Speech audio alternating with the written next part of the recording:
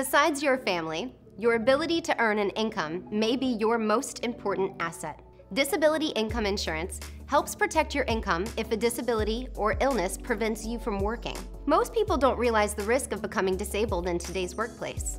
Consider pregnancy, back injuries, bronchitis, pneumonia, surgery, or an accident. And many of us simply don't have enough savings to cover the loss of income, even for a few weeks. A disability insurance policy can help provide you with the income protection you need so you can focus on recovery. Think of disability insurance as insurance for your paycheck.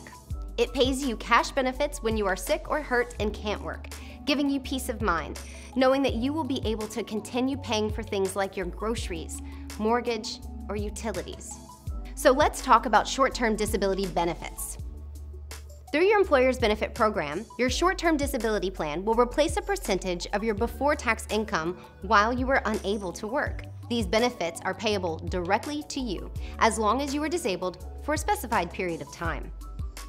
Benefits are payable after your elimination period, which is the amount of days you need to be disabled before benefits begin to accrue. There is a waiting period for benefits depending if your disability was as a result of an accident or illness. This plan also has a pre-existing condition limitation if you are newly enrolling.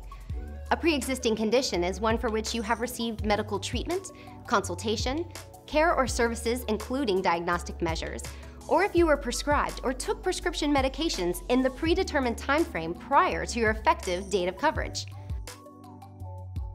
By selecting short-term disability from your workplace benefits plan, you will receive benefits if you suffer from a covered disability so you can focus on what's important, getting healthy and back to work. Please refer to your benefit summary for exclusions and limitations for this plan, or contact your benefits administrator if you have any questions.